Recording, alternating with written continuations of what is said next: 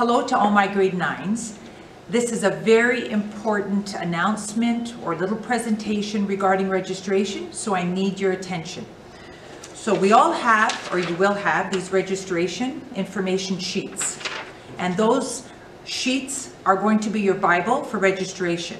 I'm going to highlight information for you, so I don't want anyone to make errors. All right, the first thing I want to tell you is the good news is it's exactly the same process as last year.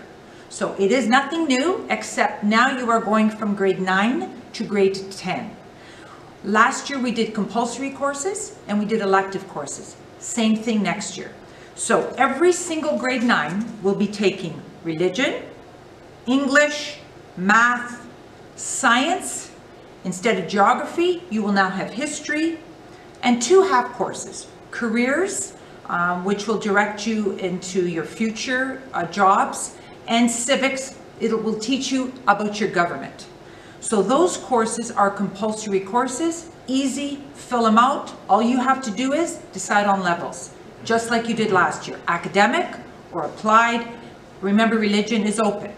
Now, again, you have 2 choices for electives. Now, I'm not going to go through all of the electives. Bishop Ryan has lots of great electives in all the areas of tech and the arts and business and phys ed, but that's why you have my path. So you can look at your electives, read the descriptors, and see what interests you.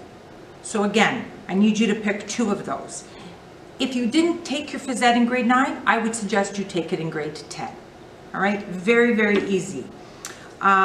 In terms of when do we have to have this done, when you finish watching this video, I want you to start right away.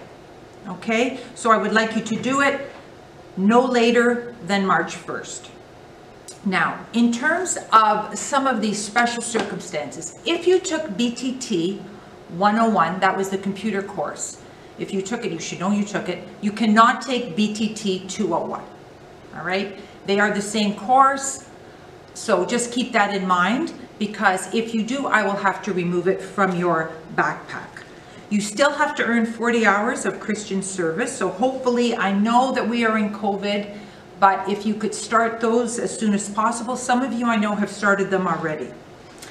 The other thing is, I don't want you to panic, but it's a good idea just to have a glimpse of things you might like to do for your future. 10 to 11 is a bigger jump, but just keep that in mind. Now let's talk a little bit about summer school.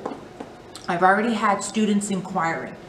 If you are absolutely sure you are going to take a course in summer school, which by the way, we don't have the information now, it will be out on May, then please do not include it in your backpack. All right? That is very important. We don't want you taking it in summer school and then I have to remove it from your backpack for next year. So again, that information will be out in May. In terms of the activity fee, it's $40, not $50, because you've already paid for your lock. You may pay cash online or cash.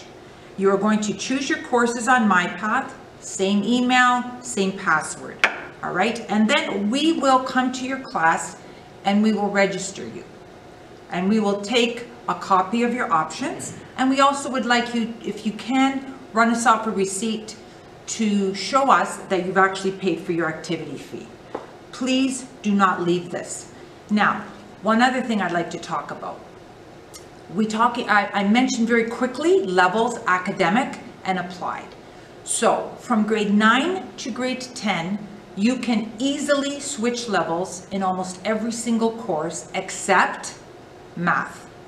If you took grade 9 applied math, and your teacher feels very confident in your skills and you feel confident, you may go to grade 10 academic, but you have to take a 2-week transfer course in the summer, all right?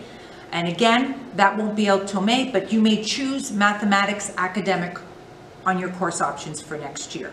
Every other course, English and science, you may go from applied to academic.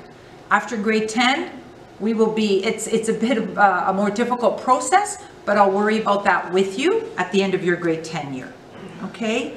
I think that it's important that you understand that this should be a priority.